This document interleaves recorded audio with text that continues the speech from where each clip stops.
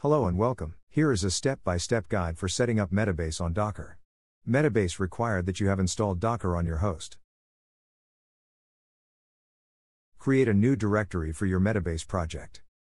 In this directory, create a file named dockercompose.yml.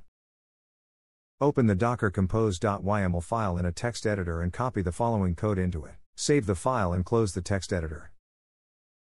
In your terminal, navigate to the directory where you created the dockercompose.yml file. Run the following command to start the Metabase container.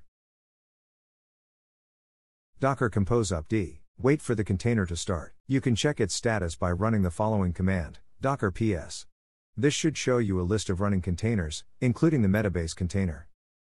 Once the container is running, you can access the Metabase UI by opening your web browser and navigating to http://localhost:3000. You will be prompted to set up a new Metabase account. Follow the on-screen instructions to create a new account and connect Metabase to your data sources. You're all set. You can now use Metabase to explore and visualize your data.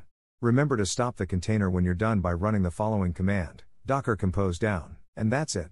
You now have a Metabase instance running on Docker.